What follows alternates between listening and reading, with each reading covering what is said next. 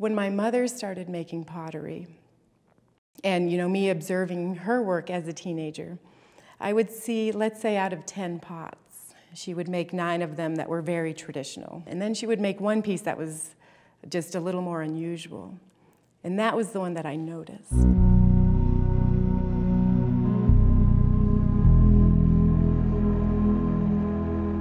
I'm a quarter Tewa from Santa Clara, Pueblo.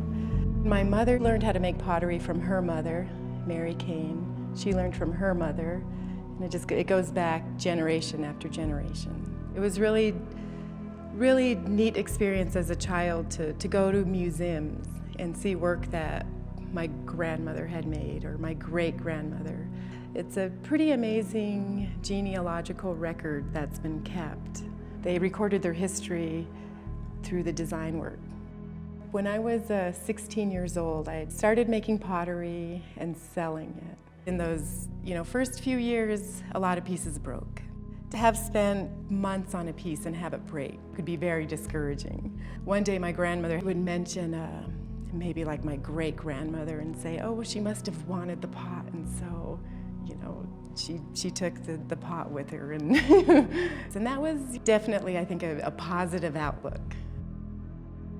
I'm working on one particular piece, which is a commission. This will be for a museum. This is one of the largest pieces that I've made. It took me about 8 weeks to build this piece. So now I'm in the process of designing it. While the clay is moist, I got to design it and carve it. And then it has to dry. On a piece this big, it's going to be a very controlled drying, and so I'll dry it slowly using newspaper and plastic. And that process alone could take 2 months. So while it's drying, I can be working on other pieces.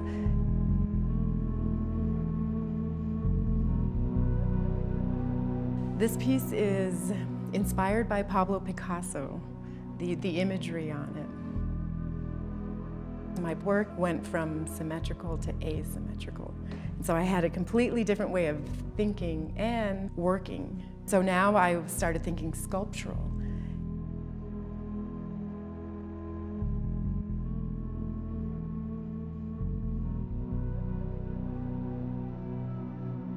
Having made bronze for now 13 years, my process is still changing. It's continually changing. Each piece is a little unique and different, depending on the form, will depend on the material I'm going to use. The inner core of this was I used insulation board, actually. Cut foam pieces and glued them together and then sculpted the foam, and then applied oil-based clay on top of the form. It's definitely inspired by the Pueblo culture. Dances are something that are performed throughout the year, and so I captured one of the dancing moments. Designing jewelry, I viewed it more as this is like mini sculpture, just wearable sculpture.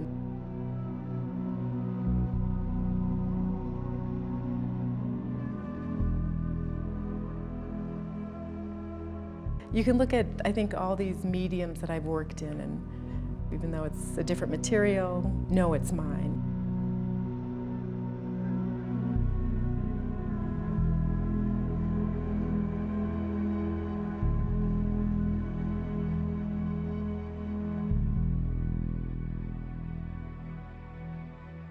The style is still there.